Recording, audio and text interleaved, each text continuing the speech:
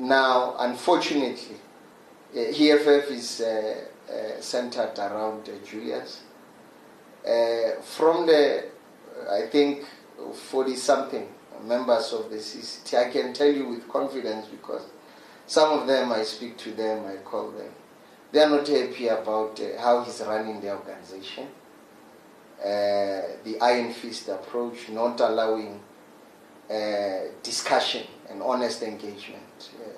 Point in case is the issue of migration. I can tell you 80% of the people in the organization, they do not agree with the messages, with the messaging.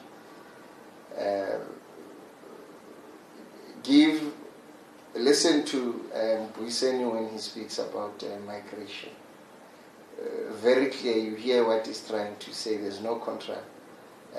The red in Orlando to say you must be seen to be defending the organization in social media and other social spaces. Look, fighters in the main are cowards.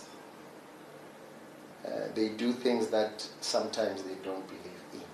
And I'm saying some of these parliamentary leaders, I'll laugh, oh, this one is attacking me, but last week we were talking about the organization, constructively critiquing the organization together, and all of that. Look, defending the organization, it is what is expected of leadership to those who are junior to them. And defending it's not defending an organization when somebody says, I'm not fighting you.